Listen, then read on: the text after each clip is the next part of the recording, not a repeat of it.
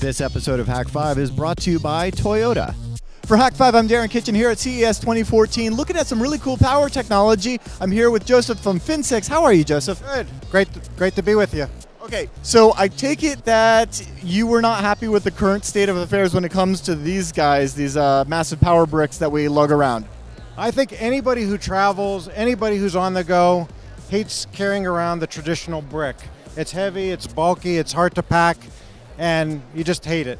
Nobody likes to carry it around. Yeah, I'm actually using, what is it, a HP Chromebook 11, only because it's micro USB, and at least the chargers for micro USB are relatively small. But you've taken a different approach. Rather than change all the laptops out there, which is not about to happen, you've changed the power supply. Let's take a look. Right, so what Finsix has done is develop a new technology. It's based on high-frequency power conversion, and this is the result. We can shrink down current laptop adapters to 1/4 the size that they are today and 1/6 the weight using this novel VHF power conversion technology. So for people on the go, you don't have to carry the brick anymore. We've also built in a USB port right here, so you can charge your smartphone, your tablet, any USB device, so you can leave that adapter at home as well. Leave the brick at home, and this is all you need to travel with to charge your laptop and your other devices. So is this going to work with my laptop, and will it also provide enough power to actually charge it, or is it just enough to run it? Yeah, so it'll charge it, and it'll be enough power to do whatever you want to do on your laptop. This is 65 watts, and almost all the laptops today are going to be 65 watts and below. And we're also including DC tips with the product. So all the popular laptop models will be supported by this unit.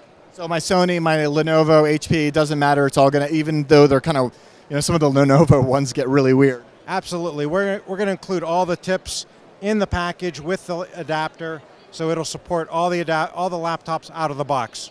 So how is it if it's that, if you're able to make a switching power adapter that takes AC and gives you DC at the wattage that you need, then why are these so big? And you're also being very generous here because this is one of the smaller ones. You should see mine for my workstation laptop.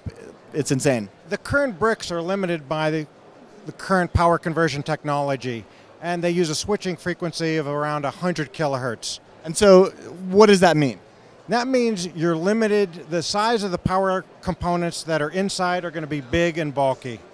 And the way around that is to go up really high in frequency. So Finsix goes 1,000 times faster to around 65 megahertz. And by doing that, we're able to shrink the components to really small sizes, and then this is the result. So you get smaller because you're going faster, but what's the result of that? Do you get more heat, or what's the drawback there? No, there's no drawback. We're still as efficient as the current products, and we're still going to meet all the touch temperature requirements, so it's going to be safe to touch. So you've got all the UL and everything else you need? So it'll have all the worldwide agency approvals. So we're eventually going to start in the US selling it, but we're going to ship this worldwide. When are you launching it in the US?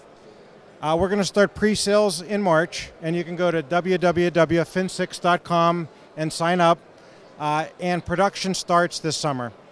Awesome. How much is this going to set me back? $89 retail. $89 for how many grams?